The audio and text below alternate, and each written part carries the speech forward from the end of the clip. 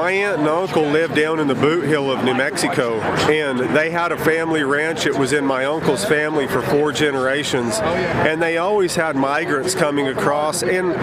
truthfully they didn't mind it because many of them were wanting to work. They were wanting to do jobs and such around the ranch. They were a benefit,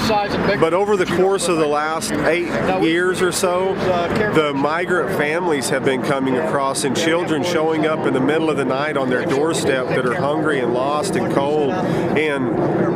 it got so bad to a point that my aunt and uncle who live in the Boot Hill sold the ranch that's been in their family for 4 generations because of the immigration problem on our Boot Hill, on the border of our Boot Hill. So my family has been directly affected, and my cousins who are as Cowboys, Cowboy comes,